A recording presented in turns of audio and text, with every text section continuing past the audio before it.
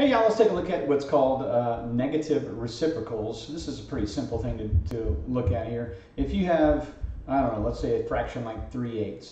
A reciprocal of 3/8 would be 8/3, and the negative reciprocal would be negative 8/3, right? If you had something like, I don't know, negative 5/7, the negative reciprocal of that would be not negative 7/5, but just 7/5 because you were changing this sign from negative to positive and positive to negative. Now, if you have something like this, let's say somebody asks you, what's the negative reciprocal of, let's just say 3? Well, as a fraction, that's 3/1, right? So the negative reciprocal would be negative 1/3, right? And let's say somebody said, let's say it's a stranger on the street who just taps you on the shoulder, asks you for 10 bucks to buy a cup of coffee at Starbucks, and you say no, and he says, well, then can you at least tell me the negative reciprocal of 1/5? You go, yeah, sure. It's just -5, because it's -5/1. Okay, and there you go. We're going to use that to do our next little exercise here. Go ahead, pause it, take a piece of graph paper and graph both of those lines together, and I'll let you pause and do that.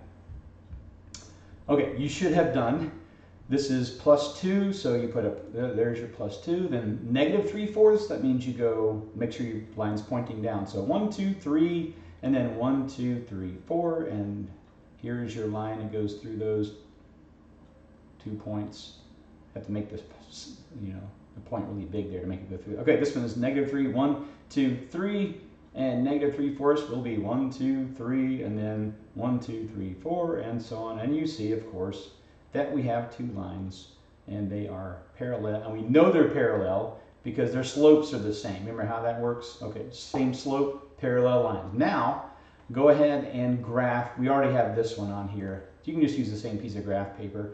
Graph y equals 4/3 x minus 3. So 4/3 x minus 3. So pause it and do that. Okay, I'm just going to go and regraph this one. 1, 2, 3, and then 1, 2, 3, 4. And then there's your line, and that's the first one. The bottom one, let's say negative, what in the world happened there? Okay, so -3 would be 1, 2, 3, and let's say 4/3 x would be 1, 2, 3, 4, wait, 1, 2, 3, 4, and then 1, 2, 3, and I'll connect the, oops, is that going to happen again? Nope, I guess not, right. Okay, if you do this okay. There, I have to make that point there big enough so the line goes to it. Anyway, if you do this right and nice, you'll notice that these two lines are not only crossing, they're actually perpendicular to each other. Now the rule is, if you have two lines that have slopes that are inverse reciprocals or negative reciprocals of each other, the lines will be perpendicular. So we're going to use that to do this next one. Give the slopes of the lines perpendicular to these. We'll kind of work our way into that. Okay, you tell me. There's a line that is perpendicular to this line. So the slope of this line as a fraction is 3/1, right? So the slope of the line perpendicular to that would be -1/3, right? The negative reciprocal. Okay, how about this one? Y equals -3/5 x minus 4. So the slope of the line that is perpendicular to this would be not just 5/3, but 5/3. Okay, it'd be positive because this is negative. All right, how about this one? 3/4 x plus 7. What's the slope going to be of the line perpendicular to that? -4/3, right? Okay, that makes sense. All right, we'll do one more. Negative x plus 5. Well, what is the slope, by the way, here? If there's no number there, of course, it's a 1, right? So you can write it as a 1/1 if you want to. So the negative reciprocal of 1/1 is still 1/1, but just positive this time, right? So it's just going to be that. Okay, so let's come to our problems. Your problem, they'll be like this. Write the equation of the line that's parallel to, and then passes through the point. Now, we've done these before, you remember. So write the equation line parallel to that, and passes through that. Well, we know the method to do this if your brain ever freezes. Don't worry about it, just write y equals mx plus b, knowing that this is the slope and this is the y-intercept, okay? If it's parallel to this line, that means it has the same slope. So immediately you can write y equals 2/5 x plus b. And of course, knowing that this is an x and this is a y, you can kind of shove those in there. So y is going to be 2. That's going to be 2/5 times x. Well, 2/5 times 3 is 6/5 plus b. And let's go ahead and write this 2 as a number with a 5 as a denominator. So that's going to be 10/5. This yoinks over there. So b is going to be 4/5. And here's your equation. Y equals 2/5 x plus 4/5.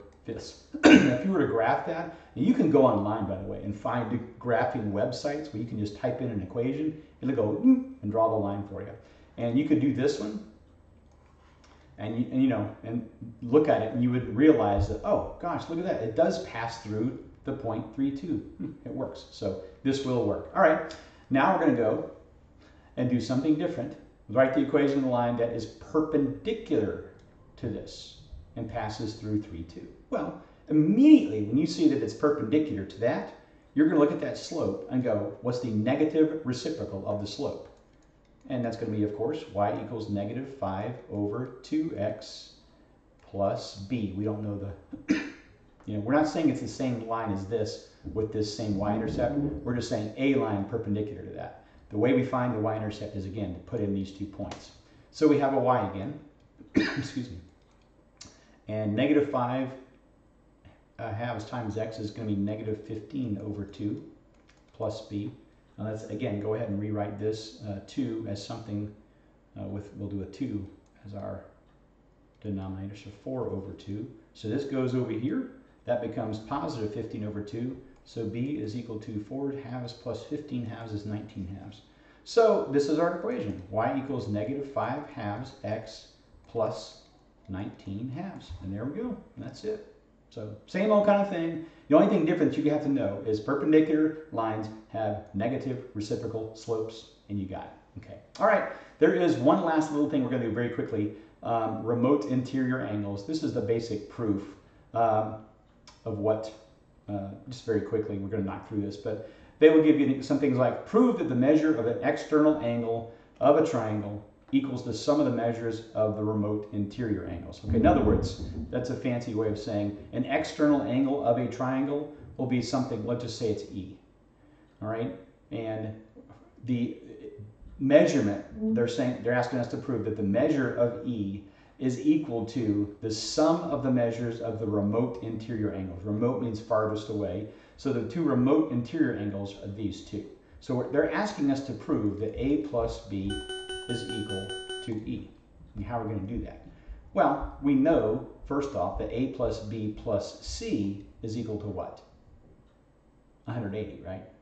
So, all right, so A plus B plus C is equal to 180, all right? Well, let me ask you, what is the measure of E plus C? Either one of these, actually. This plus that or this plus that. Well, that's also 180, right? Okay. Well, E plus C is going to be 180 because it's a straight line. So that's the same thing as saying E plus C. There we go. Okay, well, if you have the same thing on both sides, C can be crossed out, then you have an equation, A plus B is equal to E, and there we go. Now remember that if you ever take the SATs or ACTs or, I don't know, a random stranger pats you on the shoulder in the street and demands to know what the sum of the remote interior angles is, you'll be ready to go. That and $8 will buy you a cup of coffee. So anyway, okay, let's try the practice problem. Go ahead and pause it and write the equation of the line. Go ahead and do it. Okay, if it's perpendicular, that means this is going to be a negative reciprocal. So you can say it's going to be negative 4 over 1. You don't have to write 4 over 1. Negative 4x is fine. Okay, we don't know the y-intercept yet, but we do know the x and the y. The x is going to be 1, so we'll say the y is 2. So we have 2 equals negative 4 times 1 plus b, and then b is going to be 6. So we have y equals negative 4x plus 6. And there we go. Okay. All right. You guys take care. We'll see you next time.